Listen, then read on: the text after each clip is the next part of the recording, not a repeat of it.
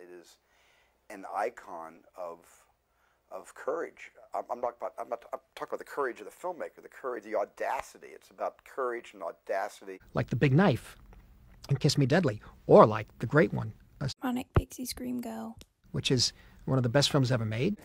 You would watch it and you kind of think, this is so cruel, this is like a sort of an extreme prank on this guy. And yeah, every point where you feel sympathy for him, he does something so obnoxious that you think he deserves the prank. I really, every time I think about it, it makes me cry. It's a beautiful film. It means the world. So to be here tonight, celebrating this movie, this moment in cinematic history is honestly incredible. So I am over the moon. I'm a little bit numb. Like, I genuinely don't really know how to feel, but I do know that I'm excited and forever grateful.